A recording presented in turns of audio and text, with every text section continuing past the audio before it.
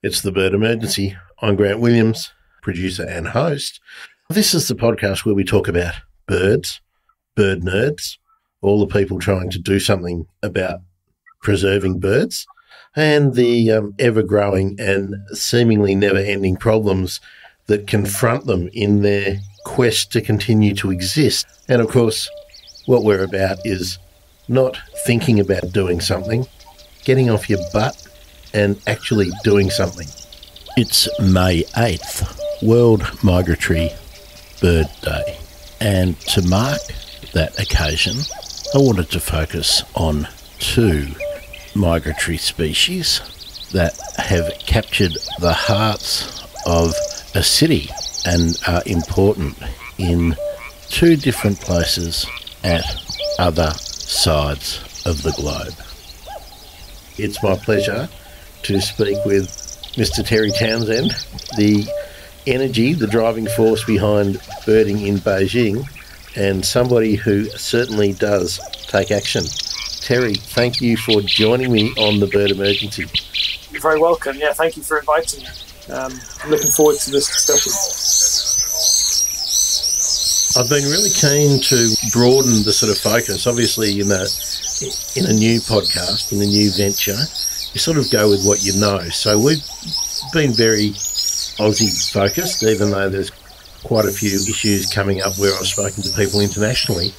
But China's a kingpin, no matter which way you look at it, in birds, in all of the conservation matters for birds in so many regions, because so many migratory birds either pass through there or, well, they're heading to Australia, New Zealand, they're going to Africa, they're going to Europe. How did you get sort of the bird bug? How did I get the bird bug? Well, that goes back a long way, I have to say, because I think my earliest memory of being interested in birds is when I was about 4 years old. So I was born and brought up in a rural village in Norfolk, in England, right by the coast. Small village called Winterton-on-Sea. And I remember, looking out of the back window of my parents' house and seeing birds in the garden and asking my parents what they were. And they have no real knowledge of birds. So they bought me a book, and I just started to teach myself about the different birds that were visiting the garden. And I was very fortunate that I was raised close to a nature reserve. So we not only had the ocean just next door, but also a dunes nature reserve just a few minutes walk away. And that really sparked my interest further. And it just went from there. So, yeah, it's odd because there's, nobody in my family is interested. I didn't meet another birder until I was well into my teens. So it was a bit of a lonely pursuit, I have to say, and I thought I was a bit weird. But yeah, it came from somewhere, not sure where. Well, I don't think that's a unique experience for birders of a certain age. I was certainly the only kid lugging bird books around in their backpack in my teenage years. Terry, you've been in Beijing for about 10 years, I think. Is it That's longer correct. than that? It's just over 10 years. Yeah. 10th anniversary, end of August. How did you end up? What was the journey from the seaside in Kent all the way to a decade-long stay in Beijing? Yeah, how long have you got? It's quite a long story. But to cut it short, I mean, essentially before I came to Beijing, I was actually living in Copenhagen in Denmark and working for an NGO on environmental law, international environmental law. And we were working with legislators from many different countries, including China. And we were running a process at that time looking at climate change legislation. And we used to, every year, produce a report about the climate change related laws in the major economies. And at one of our meetings, the Chinese delegation said that we're going to start developing a general law on climate change, which at that time was huge news that a country of China's size was considering developing climate change law. And they invited my NGO to input to that process because we had a lot of knowledge about what other countries had done, what worked, what didn't work, and what might be applicable in China. So, and I was leading that process at the time. So it made sense for me to be the one who came and supported that effort. So I came to Beijing at just a few weeks' notice and worked with the National People's Congress and the National Development Reform Commission to inform the development of their draft law. And initially it was for a year, which turned into 2 years. And then after 2 years, the NGO that I was working for lost its funding overnight because they were working with members of parliament. And you may remember a few years ago, there was a big scandal in the UK about members of parliament expenses. And suddenly the UK government and European governments, who provided quite a significant amount of funding to the NGO that I was working for, suddenly got nervous about funding MPs to go overseas for meetings. So literally overnight, we lost a lot of funding, which meant that the NGO became unviable. So I was sort of stuck in Beijing, just lost my job. And it was like, well, okay, what do I do next? Do I go back to the UK and get another job, or should I try and make a go of it in China? And I'd really enjoyed my 2 years in China. I loved the people. I loved the places. Amazing country. So it's vast and has some fantastic wild places, unique wildlife, lots of unique birds. And I just thought, okay, let's try and make a go of it. So I sort of set myself up as a independent consultant, initially working on climate change legislation with the Chinese government and with other organizations. And it's just developed from there, really. So now I focus most of my time on wildlife conservation. And I've just been very fortunate to find opportunities that enable me to stay here and to work here. And obviously, given the size of China, the things you do here can make a difference, make a big difference. So just a small change, given the scale of China, can make a big difference. So I've been extremely fortunate to have opportunities that have allowed me to grow what I do here. And now I'm 10 years later, I feel very settled here and love what I'm doing. So I feel very lucky. I was really pleased to get the opportunity to speak to you, because when you're sitting in a country like Australia that has a government that is on one hand reliant on China in the trade sphere, but on the other hand having this continual joust with the Communist Party. And we now have a situation where our journalists have fled the country and we're being, as tourists, warned against going there. It's really easy to join in the sort of Cold War mentality and hear about Western countries justifying their complete inaction or inability to move forward with any sensible climate policy and energy policies. They blame everything on China and India. It's always China and India haven't done this, so why should we? But it seems to me that China has taken the preservation of its own natural environment in the last 5, maybe stretching out to 10 years, really seriously. Now, you've been there. Is that a fair assumption? Are they really making steps to preserve what they've got? Yeah, I mean, there's a long answer and there's a short answer. I mean, what I would say is that certainly over the last few decades, China has experienced astounding economic growth.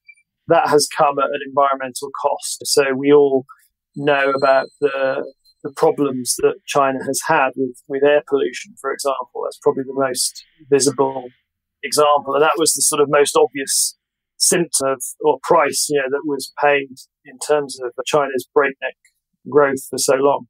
But I think what you've seen in the last 5 years in particular is a real recognition that this cannot continue. The way that they'd grown previously couldn't continue. And this sort of growth at all costs approach was no longer appropriate. I think, this is common around the world. Once people reach a certain level of, the environment becomes more important. And, particularly for the middle classes, who live in the cities like Beijing, they needed to do something to improve the environment. Otherwise, they're going to lose their best talent. They're going to also have high costs in terms of health, days lost at work and things like that. So the last few years, there's been a big effort to tackle air pollution. I mean, it's so much better now than it was 5, 10 years ago. The number of days where the pollution requires you to wear a mask, I could count on the fingers of one hand, the last 12 months. So it's much better. And I think, this is part of a pattern too in terms of China's strategy. So President Xi has this vision of eco-civilization. People say, well, what does that mean? But at its basic sense, it's about harmony between the economy and the environment. And I think if you look at underneath the rhetoric, there are some serious policies that have been implemented over the last few years to demonstrate that this is not just top-level words. China's developing a national park system, which will be launched this year. They've been piloting national parks across the country. So this is sort of to preserve and celebrate China's most important natural heritage. And they've got amazing wildernesses on the Tibetan Plateau in a place called Sanjiangyuan, which is literally means the three river sources. So it's the source of the Yellow River, the Yangtze River, and the Mekong River. Three rivers that combined supply hundreds of millions of people in Asia with fresh water. That is a vast area. It's amazing wildlife, snow leopards, brown bears, and common leopards, wolves. It's amazing density of predators. And that area is now a pilot national park. It will be a formal national park later this year. They've got areas, obviously, in northeast China with the Amur tiger, deserts in Inner Mongolia. They've got really unique wildlife in temperate forests in Sichuan, Yunnan also in the southwest. So there's a big push to protect the most important natural heritage through the national park system. And there's been a lot of strengthening of laws and enforcement too. So the wildlife protection law, the environment protection law, both been strengthened. There's been a lot more resources put into enforcement. The Ministry of Environment has been elevated in terms of its seniority in government. And of course, for those interested in birds, probably you're all aware that recently sites in the Yellow Sea, which are is a hugely important hub for migratory shorebirds, migrating from the Arctic to Australia, New Zealand and back, have been selected as nominated and approved as World Heritage Sites, with another bunch of sites due to be given that status in the next few years, and a ban on further reclamation of coastal wetlands. So all of these things, are really positive. And I think a few years ago, it's sort of almost turned from a situation of despair to one of hope. I mean, obviously, all of these things combined are not the answer. They're not the final answer. They're not going to protect everything. But it shows that there's an intent and a direction of travel that I think is very positive. So yeah, it's good to hear that something positive is there and that it seems to be genuine. Time will tell. Hopefully China hasn't fallen completely under the spell of the PR wizards that operate in the West, so that here we can re-announce the same policy and the same nominated expenditure 4 or 5 times and still get a PR hit out of it every time. And then, but anyway. There is a sort of a misconception that China has one political party, essentially, and therefore they don't have this politics that we see, obviously, in the West. But I mean, I think they do have politics within the Communist Party. There are different factions, there are different interests. We just don't see it played out in the media in the same way that we do in the West. So the same debates happening, same interests, the coal lobby, the dirty energy lobby are very powerful. And these debates and policy discussions are happening internally exactly the same way, but we just don't see them played out in the media because they don't have to present to the public that this position is better and we want to win votes, because they don't obviously have to do that. It's played out behind closed doors. Well, let's turn our attention specifically to birds for a few minutes. What are the iconic species that require protection in China? Now, I'll get you to talk more specifically about the Beijing Swift and the cuckoo, because I know there's specific programs for them. But are there a number of really imperiled, endangered species in China? Yeah, absolutely. So, I mean, one that's obviously very well known is the spoon-billed sandpiper, which is not a breeding bird in China. It actually breeds up in the northeast Siberia. But China is arguably the most important country for that bird because where they molt after breeding, and quite a high percentage of the population winters also in the China coast. And that's a critically endangered bird, which is down to just a few hundred individuals.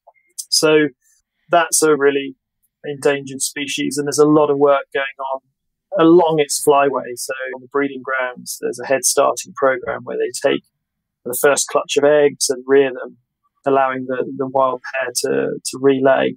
And that has been a big success in terms of increasing the number of young that successfully fledge. And then there's been efforts in China, obviously, on the Yellow Sea to protect some of the key sites. And to just mention the World Heritage sites, two of the important sites for spoon-billed sandpiper have been given World Heritage status, which means they have real hard protection commitments in China to protect those sites. And then there's been a lot of work also in the wintering grounds, in South China and some of the Southeast Asian countries, in Myanmar, Cambodia, and places like Bangladesh, to deal with the threats that they face there, which includes trapping and habitat loss. So there's a big international effort right along the flyway to try to save the spoon-billed sandpiper. But there are many other species too. I mean, Chinese crested tern is another one that's really critically endangered and went missing for several decades and then was rediscovered breeding on tiny islands between the mainland and Taiwan. And there's been a big effort there, successful, to increase the population, but it's still nevertheless very low numbers. There's species like Bear's pochard, which is a critically endangered duck, whose population has crashed in the last few decades, and we don't really understand why necessarily. So there's a lot of work going on now with that species, which is great. There's Yancosta bunting, which is another often overlooked bird, small brown job, lives in Inner Mongolia, away from most people, doesn't get a lot of attention, but that species is in trouble. And I think there's one in particular that nobody's really focused on because we know so little about it, is the streaked reed warbler. So this is a little brown job that is seen occasionally on migration in the Beijing area, actually, and Hebei coast, not far from here. But nobody has found its breeding grounds. Nobody's ever recorded its song. And the only wintering ground that was known in the Philippines, the Candaba marshes, has been degraded to such an extent that it no longer occurs there. And I think the last sort of confirmed sighting was several years ago now. And so that bird, I think, is really in trouble. And the breeding grounds are thought to be in northeast China and southeast Russia, but nobody's found them yet. So if somebody wants to make a name for themselves, head up to northeast China next June and find the breeding grounds. And I, for one, will be buying them a drink.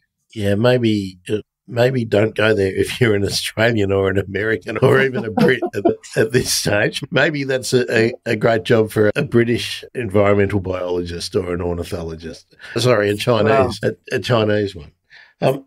The programs for the cuckoo and the swift. Tell us about them and tell us why they're important. Yeah, sure. The swift was what started it, really. So, as you know, the common swift is a species that it's a unique species in the sense that it spends almost its entire life in the air. It's perfectly adapted for life in the air, eats in the air, drinks in the air, sleeps in the air. And we have them in Europe, right? The range goes right from the UK in the west right to Beijing in the east. And we knew that the UK birds migrate to Africa, and there have been groups tracking them in Europe for several years. But nobody had ever tracked the birds in Beijing. And in Beijing, it's a very special bird, culturally significant, because it moved into the original city walls when they were built in the 1400s. Old Beijingers used to think that their ancestors came back as swifts. So there was this strong cultural connection over many centuries.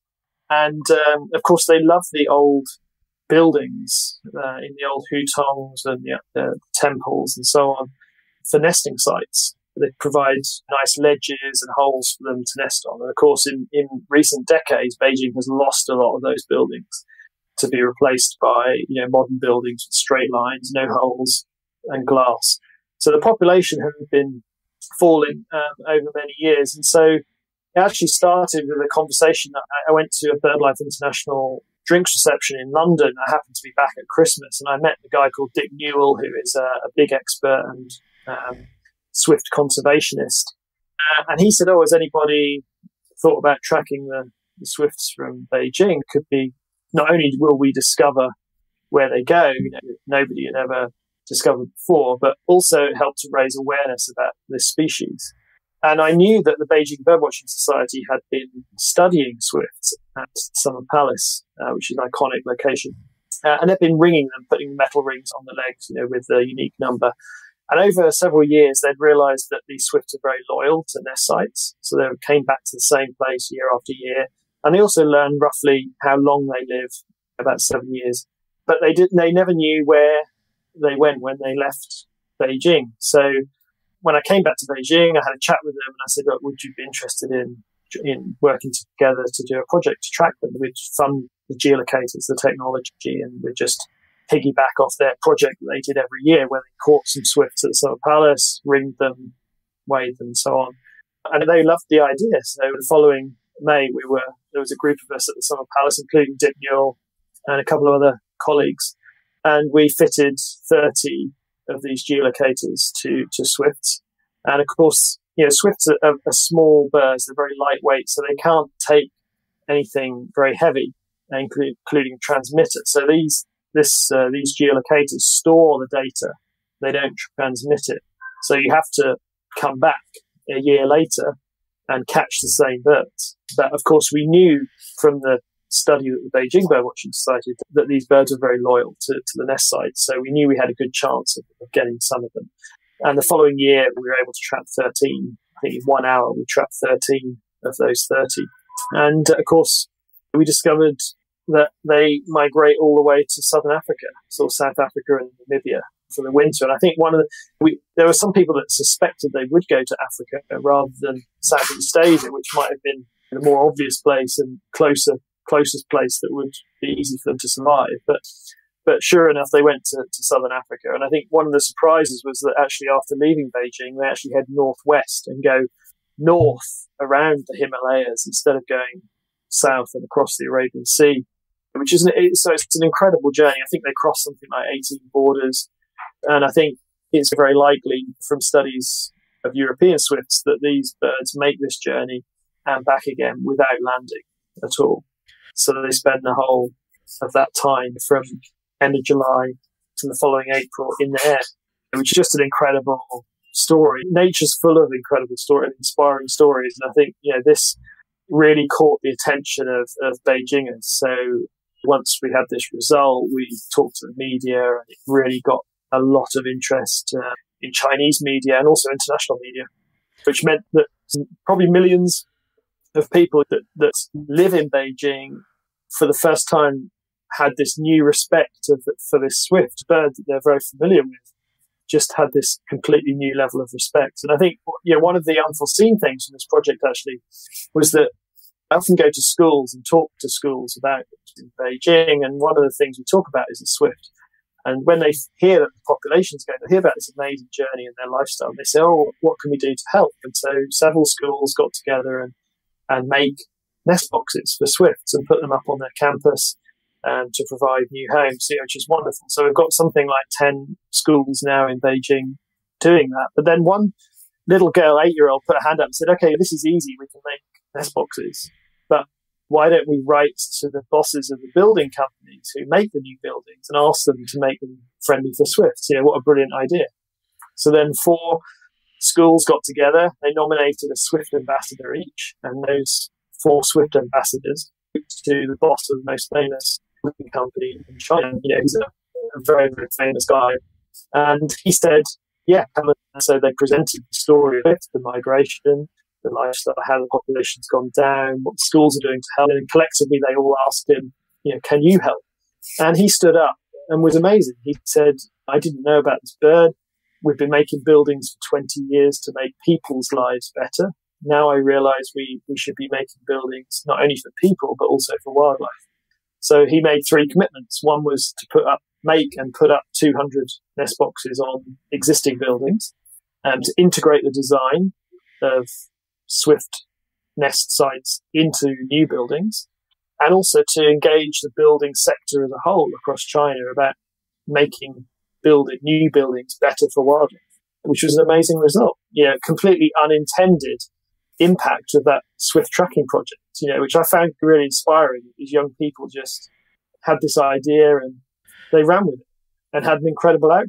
Out of the mouths of babes, isn't that? Terry, I'll just mention that for anybody who has been unaware of the Beijing Swift and the journey, they need to have a look at your Twitter page and the Birding Beijing account. And your pinned tweet is the recordings from I guess the 2016 data, because it's a tweet from 2017. So it's the data of the journey from Beijing down into Africa. And actually they cover a lot of ground in Africa, don't they? And then that journey back where they go north of the Himalayas and settle back into the Summer Palace in Beijing. So I would recommend you look up Birding Beijing on Twitter and have a look at the pin tweet, because it's that animation. I think it's 13 dots, coloured dots, and each one is a real Swift making that journey. That's the data from those. Yeah, it's the log data that you've collected after you've caught them when they've returned back to the nesting site. Okay. Absolutely. Yeah. Okay. Well, there's a lot more to say about swifts, but I want to move on to the cuckoo. Yeah. So the cuckoo has been, that was the follow-up. So how do we follow the swift? And another bird that is pretty iconic across Eurasia, really, is the cuckoo. Everyone knows the call. And again, this is a bird that's quite common in Beijing in summer. It's fortunate that in East Asia it's still a common bird. And they're primarily a wetland bird in Beijing. They parasitize the oriental reed warblers. That's the main host species. And again, this is something that's been done in Europe. So the British Trust for Ornithology has been tracking cuckoos in Britain to try to understand a bit more about their decline, because there's been a huge decline in cuckoos in Britain. And in fact, on the first page of the definitive book about cuckoos by Nick Davis, who studied cuckoos all his life, and he's a great scientist, and I thoroughly recommend his book, Cheating by Nature. But on the first page of that, it says cuckoos from Europe go to Africa, and cuckoos from East Asia winter in Southeast Asia. And so that hadn't been proven. That was sort of more speculation. But so we decided to do a project in Beijing with cuckoos. And the great thing about cuckoos is they're a bit heavier than swifts. So they can carry a slightly heavier backpack, as we call it, which includes a transmitter. So that means that we can follow them in near real time. And so we used that opportunity to work with schools. So we fitted 5 transmitters to cuckoos in Beijing. And we visited schools, and we asked the school children to name those cuckoos, and then they could follow them in near real time. We would put out the data on social media and on a special website. And the schools were fantastic. They came up with some amazing names, and perhaps the most famous one was called Flappy McFlapperson, who was named after a ferry. The ferry. Yeah. There was a boat.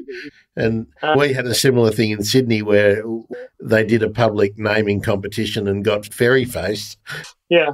So there's a theme going there, right? So, and there are a few British students at this school, because this particular school was an international school. We worked with Chinese schools as well. So we had sort of a mixture of Chinese names and international names. Yeah, so Flappy McFlapperson, they put up each class nominated a name, and then they put them up for a vote in the assembly. And Flappy McFlapperson was the one that got the most. And she ended up, this was a female, and she ended up being a real star, because she went up to Inner Mongolia to breed. So when we caught her in Beijing, actually, she was still migrating. She hadn't finished the migration, and she went up to the border of Inner Mongolia and Russia to breed. And then she made this incredible sea crossing to Africa. So we got to October, and the birds were all sort of in India, and they'd been there about a month, and we thought, okay, they're going to maybe winter in India. But of course, they were just waiting for the monsoon winds to change. And as soon as the winds changed and started to take the moist air from the Arabian Sea to East Africa instead of India, the winds were helpful. And also there was rain in East Africa. And cuckoo's favourite food are soft-bodied insects like caterpillars. Yeah. And they generally emerge just after rain. So it was perfect. And obviously it was perfect. They've adapted this migration over millions of years. So we shouldn't be surprised. But when we see it, it all makes sense. But obviously before you see it, you can't necessarily join the dots. But that's true. They headed south with that, spent the winter in Mozambique, and then, of course, made the journey back. And it was incredible. The following summer, we went with a school to the place where we tagged the cuckoos in Beijing. And right in front of our eyes, we saw one of those birds fly across in front of us. And you could see the tag, the aerial. So this was almost exactly a year after we tagged the bird. There it was, back in exactly the same, within 100 meters of where we'd tagged it, which just shows incredible navigational skills. So that was a fantastic moment. And again, got great media coverage. And I think we were fortunate in the sense that the New York Times reporter in Beijing, his daughter went to one of the international schools who was involved in this project, and he was completely hooked. And so he wrote a piece on this cuckoo journey from Beijing to Africa, and it actually got onto the front page of the New York Times, which to have a migratory bird story on the front page of the New York Times was pretty incredible. Yeah, way beyond our expectations. So these birds have been fantastic ambassadors, for nature, and I think have really inspired a lot of people, not only in China, but internationally, just to inspire them about nature.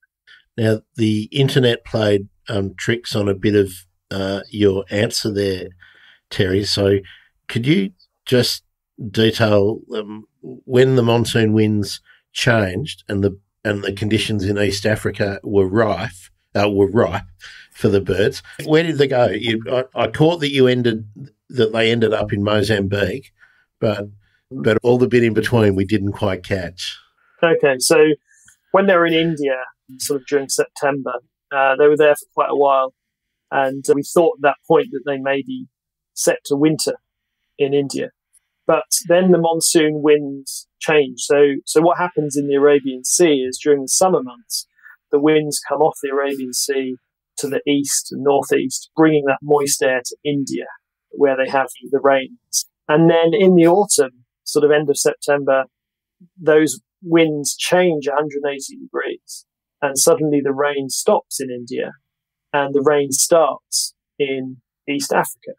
So those winds turn 180 degrees, start blowing sort of west-southwest and taking that moist air to East Africa. And that's the point where the rains start in East Africa.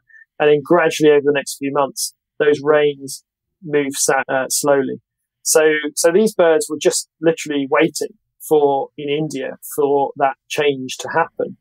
So they were enjoying having the moist air in India because that was encouraging the emergence of caterpillars. And then when that rain stops, that's the point where the winds also change. So the winds start taking that moist air, point where they make the jump. So they leave one area that was great for them while it was being rained on, and they move to this area that is now being rained on, which becomes ideal for them. So it makes perfect sense. And so they crossed the Arabian Sea into Somalia and down into Kenya, Tanzania, and ended up spending the winter in Mozambique before heading back. Those rains in the spring, they start to move north again, so the cuckoos follow that. And then the winds switch again, take the moist air to India, and that's the point where they cross again. So when you look at it, it makes perfect sense. But obviously beforehand, it's difficult to join those dots. It raises that big conundrum again for us, that their migration is so dependent on regular weather patterns. They've evolved to follow regular weather patterns. So climate change is it's got to be unless they're able to change their behaviour rapidly. If the climate patterns change rapidly, well, that's an existential threat for them, without doubt, I would say.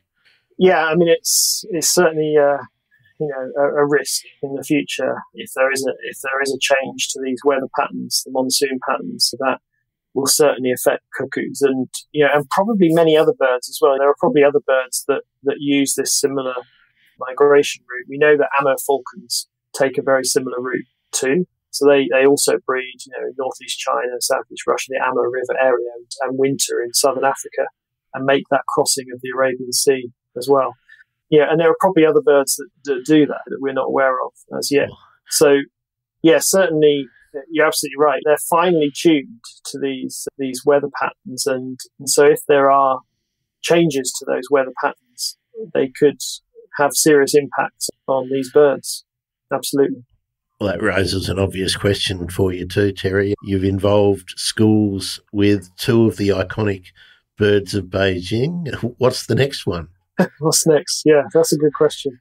Well, it ideas. obviously works. I mean, it's a formula that works in terms of getting attention to the plight of the bird. So your method of working with the schools is obviously working because you're getting the payoff in the mainstream media that is not just fleeting. It seems to be fairly consistent, and that an interest in the resident birds in the city of Beijing seems to be increasing. And I think you can take a bit of credit for that because you're continually active promoting what's there in the city, not only birds. I mean, you've got a much wider sort of remit than that, but obviously we're focusing on birds today. So I hope you are going to pick out another iconic species and do another project. Well, just on that, I think one of the reasons why we did these projects was to raise awareness about birds in Beijing. Because just to tell you a quick story, when I first came to Beijing, so many people told me when they found out I was interested in watching birds, then why have you come to Beijing? There's no birds in Beijing. That was the most common response when people found out I was a bird watcher. But of course, the reality is very different. The reality is that we've recorded over 500 species in Beijing, which puts it right near the top of the table. Did some research recently on G20 countries, capital cities, and Beijing is number 2 behind Brasilia. Beijing is ahead of Washington, D.C., it's ahead of Canberra, it's ahead of London, it's ahead of Paris, Ottawa, all these major cities. And I think when you tell people that, 99 people out of 100 are shocked. They can't believe it. So there's a huge need for raising awareness about birds and the importance of Beijing to birds. And I think that's the first step. Once you get that knowledge, that then comes pride. People have a sense of pride about Beijing being so good for birds. And then comes the next step. Well, we want to protect that. We don't want to drop down that table, right? And we want to keep Beijing near the top. And we want to, once you know about something and you fall in love with it, like the Swift and the cuckoo, we've seen that. People want to help them then. They want to make sure that the places they need are protected. And so it creates support for policies that are good for conservation. So I think it's hugely important, this public awareness raising. And in terms of what we're going to do next, well, we actually had a plan this year that was scuppered by COVID, but it won't be in Beijing, actually. It's going to be on the Tibetan Plateau. So on the Tibetan Plateau, we're at the place I mentioned earlier, the Sanjiang, this huge national park where they have snow leopards and bears and wolves. To celebrate the fact that it's becoming a national park, what we were planning to do actually was to tag some cuckoos there. Because one of the interesting things is that if you follow the migration of the Beijing cuckoos and the Mongolian cuckoos also, they go out of their way to avoid the mountains. They take a look around the Himalayas and the Tibetan Plateau. And yet, if you go to the Tibetan Plateau in summer, 4,000 meters above sea level, there are lots of cuckoos. So there's a different subspecies of cuckoo that lives on the plateau that is very poorly known. Now, we're pretty confident that it will go to Africa like the other cuckoos. But of course, you don't know that for sure. Yeah. So, but the plan is to celebrate sort of this becoming a national park, tag some cuckoos, work with the local people there, give them Tibetan names, and see where they go. And the idea would be that they would almost certainly pass through or winter in national parks in Africa. So this would link China's national parks with African national parks. And there's so much storytelling here in terms of in summer these cuckoos would be mixing with snow leopards, as you know, and in winter they'll be mixing with lions and leopards and cheetahs, you know, in Africa. You know, and just think of all the cultures and the wildlife that we see on the way, on the migration. So this was going to be a sort of way of celebrating China's national parks becoming a thing, potentially twinning with some of Africa's national parks through migratory birds. Yeah, and so that's a project that we really hope to do next year. We were not able to do it this year due to the COVID situation. So you just need to find a cuckoo that's big enough to carry a GoPro. Well, cameras are the next. I'm sure it's going to happen, right? You know, we'll have the technology. I mean, you know, technology is just moving at such a rate these days, and I think the brilliant thing about it is it's opening up this new era of discovery. You know, we're able to use technology to make these amazing discoveries about some of the journeys of the migratory birds that it would be so difficult to discover without this tracking technology. And I think that's what's really exciting about today, right now, because these stories really inspire people and can really get people into nature. You know, and I think when you look at the global situation of biodiversity loss, this is so important to reconnect people to nature and to get people to be inspired by nature, you know, and hopefully build some momentum and support for policies that are going to stop this biodiversity loss, this catastrophic biodiversity loss that we're all experiencing. Can we move on to birding in Beijing? Is there an active bird watching community in Beijing, and is it mostly expats involved in it, or is there a real sense of locals being involved and committed? Well, I think there's been a huge change in 10 years. So, I mean, when I first came here, I would say that there are probably only half a dozen active bird watchers, and probably 3 or 4 of them would have been expats. Now it's completely different. I mean, I'd say 10 years ago, if I went birding, I would have more chance of seeing a first for Beijing than I would another birder. It was that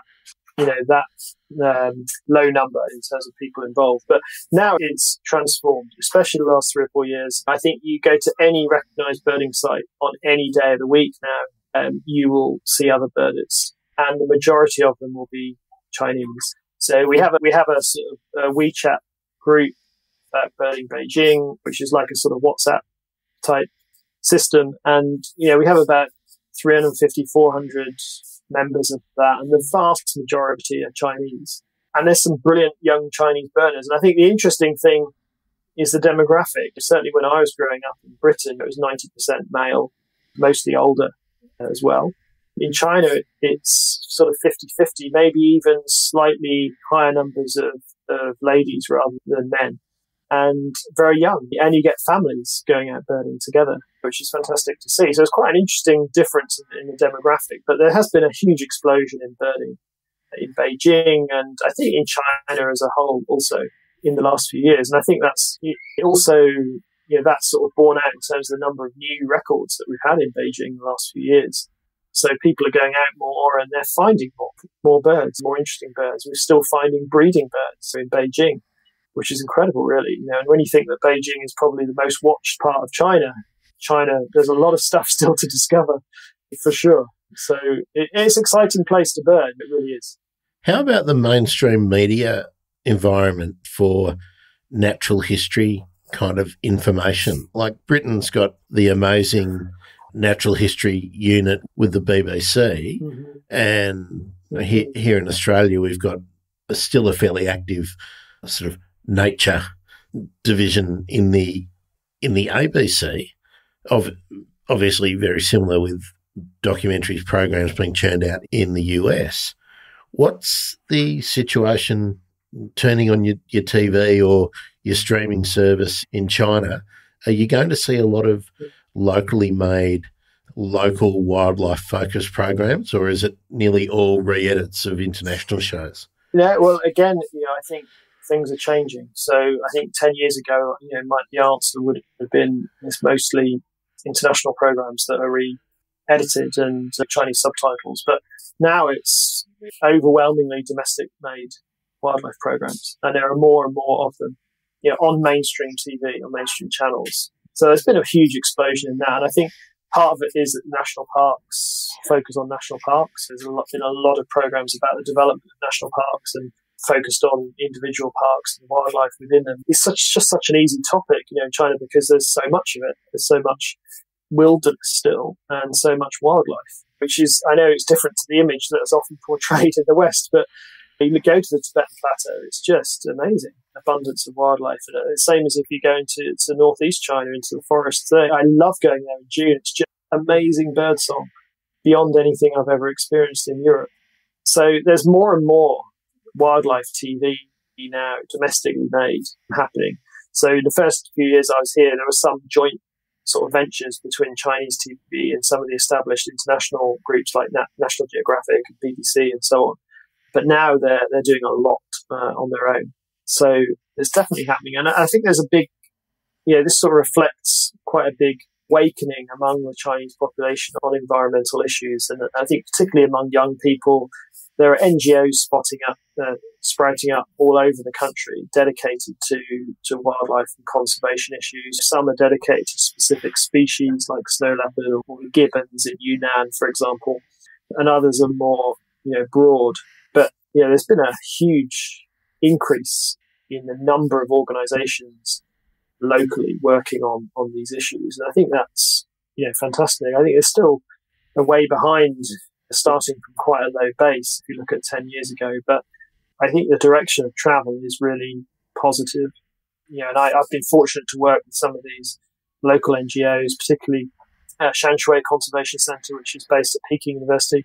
And they focus on the Tibetan Plateau, and they're doing amazing work up there with the local communities on conservation and engaging the local communities in this work. And what I love about them is they're just so enthusiastic and energetic and positive. So it's, I can't really sort of overestimate the change that's happened in the last 5 or 10 years. Well, again, it's really positive things to hear, and that's all we want, a positive step day after day, everything, every day. So another bit of good news being announced would be great. Now, I'm going to have to try and get you on again to speak about the regions in China, because there's a great untold story there, I think.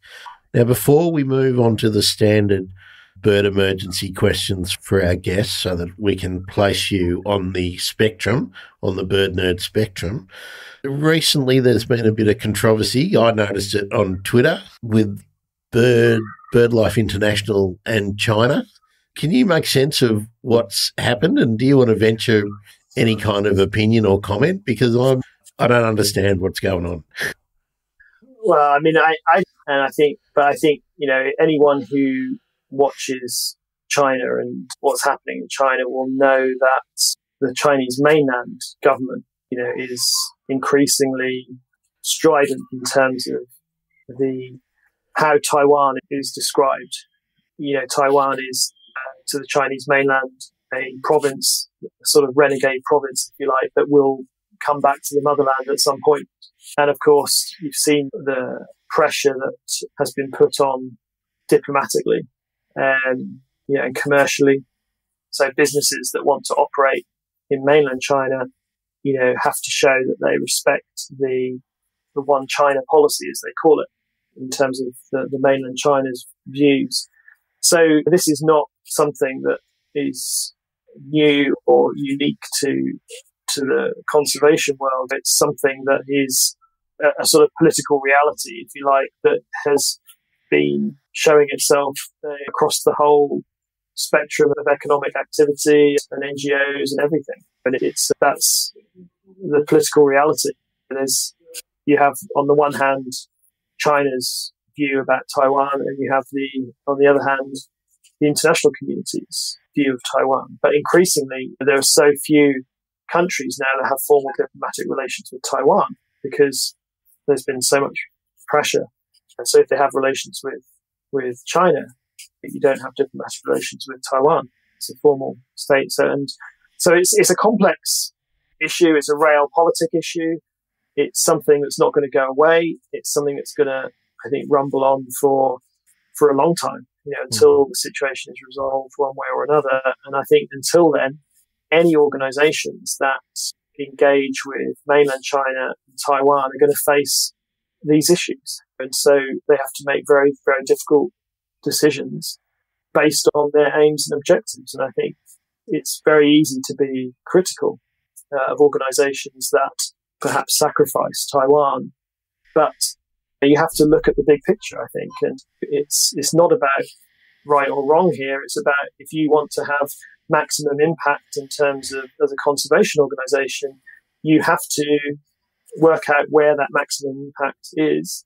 And if that means having to make some trade-offs, then, I think ultimately that's what's got to happen.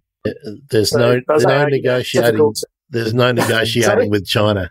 On this issue, there's no negotiating with the Communist Party. No, they have a very strict view on this. And I think any organization that works with China and Taiwan will. Yeah. And it's just, I don't think it's a bad reflection on any organization, the decision they take, because the decision they take has to be based on their aims as an organization and where they can have the most impact, and they've got to work with governments, whatever government is in power in the places where you need to work. And I think if you take too much of a idealistic view, then you're not going to be working in a lot of countries around the world that are very important. There is the issue, I guess, of the people who have been working out of Taiwan. They need to be accommodated somewhere, though, don't they? They can't just be excommunicated from the official sort of bird/conservation community. They need me either, but maybe they need. I mean, they have to be accommodated somewhere else because they've obviously been doing work that must have been useful prior to now. Well, my understanding is, BirdLife works with partners in partner organisations in different countries. So normally it's a local organisation in a given country or a given territory, however you want to describe them, and not necessarily BirdLife staff that are sent out around the world. It's more like partnerships. I wasn't thinking they were staff. I'm thinking more the motivated individuals who all these organisations rely on. Without volunteers on the ground, there's very little internalisation. Yeah, absolutely. Yeah, I mean, I would like to think that anyone who's working in conservation anywhere in the world wouldn't change their attitude to the fact that they're no longer a BirdLife partner. I mean, it wouldn't. I mean, if I was a BirdLife partner in Beijing and suddenly I'm not a BirdLife partner, it wouldn't stop me doing the conservation work. I'd absolutely continue to do it because that's what I've done. I'm in that world, right? So, I mean, of course it's unfortunate and nobody likes these situations, but I think without knowing the detail, it's difficult to comment more than that. I think the only comment I'd be prepared to venture is that it's obvious who's going to win in any fight you come up against China. It's obvious who the winner is. So I think there's an element of real politics, I think you just have to find the best accommodation that you can. Take account, as you said, of the real politic and move on. Now, quickly, because I know we're running up against something else that you've booked into. What is your favourite bird, Terry? Very, very difficult question. I think if I was really pushed, I would probably say the house martin, because it's a bird that I grew up with. I used to nest on my house, my parents' house, and I used to just love the day when they arrived back from Africa every spring, and it was a magical moment, and I used to just spend many happy hours watching them around the house. So, and it's a bird that I still see occasionally in China. They're quite uncommon here. It's a northern house martin, which is the species that we get in the UK, is pretty rare in Beijing as a passage migrant, but I've been fortunate to see it once. So yeah, that would probably be my favourite bird. So did you have a mulberry tree in your childhood by any chance, Terry? No, I just thought if there are another thing that there's mulberry trees in Beijing, aren't there? So maybe, but yeah, I don't know. I'm not a big tree person. Okay. I wouldn't necessarily recognise it. I just thought it was a very nice British memory. Favourite place to go birding? Favourite place to go birding, Beijing. absolutely. And if you push me to say a specific site, I'd pick two actually. One would be Lingshan, which is a mountain, Beijing's highest mountain, the west of the capital. It's about 2,300 meters peak, and I just love it in winter because it always produces surprises. So we occasionally get Tibetan plateau species occurring on this mountain in winter. Particularly the red starts, the beautiful Himalayan red starts, like Alishan red start and white-throated red start, both of which I've been lucky enough to see there. They really get my heart racing when I see them because they're always, it's rare and special. So that definitely is my favourite winter birding site. And then for a general birding site, I'd say the area around Yeyahu, which is Wild Duck Lake, and Ma Chang, which is right on the northwest border of Beijing. There's a reservoir there. It's a really fantastic place for migration. So spring and autumn, it's just awesome. And I'll be going there this weekend. What's your greatest wish list bird? What's the one that you always want to catch a glimpse of? Well, I mean, right now, I'd say the bird that I really want to see well and to photograph and to sound record is the street reedwalk, the one that I mentioned earlier about how rare it is and how it's slipping away really without any attention. And nobody's found the breeding grounds. I have had a look up in northeast China. I haven't had a comprehensive look. It's a huge area. It's a vast area. It would take years really to do it justice. And ideally you need teams of people going up at the right time of year, checking lots of different places. But that would be the one bird that I would so want to see and hear. It doesn't look much when you see it in a book, but to me that would be something special, to find a singing male on territory. So I'm guessing the answer to this question might be linked, but where's your sort of bucket list, wish list place to go birding?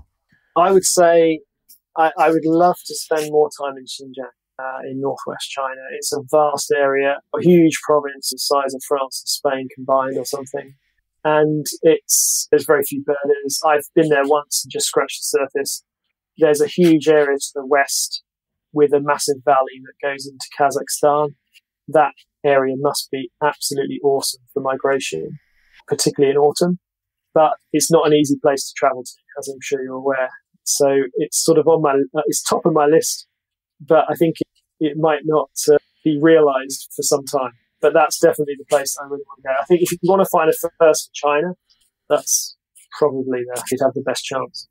Okay, well, leading up to the final question, which places you on the spectrum. No, there's three. What's your field guide of choice? My field guide of choice for Beijing is the Birds of East Asia by Mark Brazil. It's by far the best field guide for this area. Very good. No difficult choice there. That was an easy one for you. Okay. What's your favourite piece of equipment when you are out in the field and you can choose anything you like? Binoculars. My 8x42 binoculars. Swarovskis, Tibets. There we go. There's another plug, Mr. Swarovski, if you're listening. I'd love a sponsor. All right. Now, this is how we place you on the spectrum, Terry. When you're out birding, are you an obsessive list keeper? Are you ticking off relentlessly? Or is being out there amongst the birds with your sound recording equipment, which I will sneak in the last question on that, is an immersive experience, or are you a compulsive list keeper? It's an immersive experience for me. It's all about the experience. I've sort of learned in recent years, really, to keep more records, and I certainly do that now, so I will keep a record of all the birds I see. But that doesn't come naturally to me. It's more the experience for me, absolutely. Well, you're not at one of the extreme ends of the spectrum, so that's nice to hear. Now, Terry, you're the first person that I've interviewed, but there are more coming up, who are interested in sound recording of birds. So really probably for nobody else's interest but mine, what's your rig when you're out recording bird noises? And I'm going to say noises because it's not only the songs that you're after. No, I guess the technical term is vocalizations. So I use a digital recorder, a Zoom H5 broader microphone, shotgun mic. It's pretty simple setup. It's not the best, it's not the worst. but it's good enough for me, and it's pretty portable, which is important to me as well. So I generally will take it with me wherever I go birding, just in case something is vocalizing unusually. And then I also have started doing something which is becoming popular in the US and Europe in particular, very little in Asia so far, is the nocturnal migration recording. So actually just recording at night, hours from the roof, to get a sense of the level and species diversity of birds that are flying over the apartment at night. And that's been it's a massive learning curve. Identifying everything but just getting a sense of the migration at night is really fascinating. And I think there's a lot to learn from that, not only in Asia, but I think in other places around the world. It just gives a new insight, a new dimension to birding. Definitely. So, yeah. Definitely. Are you using a reflective dish as well? I don't use a parabola, no. It's something I'm thinking about investing in at some point. But, they're like everything, there are trade-offs. That's For true. me, it's the portability that's you're carrying it off your backpack here because you're carrying too much stuff. So it's always a trade-off. If you were further up one end of the spectrum, you'd have a parabola. But yes, good choice of a recorder. My portable recorder is one of the Zoom 6Ns, and I love it to bits. So, I think I love capturing sound recordings now. The hope is that at some point I'll be able to have some sound recordings of pretty much every Beijing bird on the website. Yeah, well, we haven't even really had time to talk about your website, which is well worth a look. Of course, I'll be linking to it, but I hope, Terry, that we can have a conversation again, maybe on another Megaphone Monday, and sort of talk more about the schools and then the regions, all the regional wildlife assets in China and some of the iconic species that are beyond the scope of the streets of Beijing. But sure, yeah. Yeah, I think everyone would love to learn more about China. I certainly would. Terry Townsend, we haven't even really talked about environmental law. So again, there's another whole subject to open up into. But thanks again for giving me so much of your evening after a busy day helping to save the wildlife of China. It's a pleasure. So thank you for inviting me. I enjoyed the discussion, and let's hope we can do it again. Well, we're going to. We're certainly. Thank you very much. Great.